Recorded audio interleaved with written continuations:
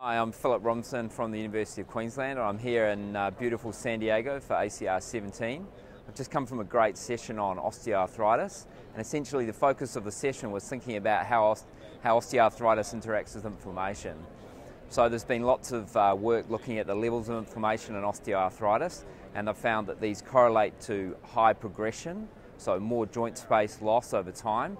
And then if you look in animals, if you treat them with anti-inflammatory treatments, like anti-IL-1RA, you can actually treat osteoarthritis, but that hasn't been shown in humans. But certainly if you then look at trials of anti-inflammatory treatments, for example corticosteroids, there are some short-term benefits in some trials, but the most recent big trial showed a loss of cartilage over time. But then there have been some other more exciting trials looking at things like adalimumab. While the primary outcome was negative, when you looked at things like palpable effusions in joints, there was a significant effect. And then things like anti-inflammatories topically work. So this all comes together, both the basic science and the therapeutics, to say that in the future we might have therapies that are anti-inflammatory in nature that can make a difference in osteoarthritis. So I think watch this space.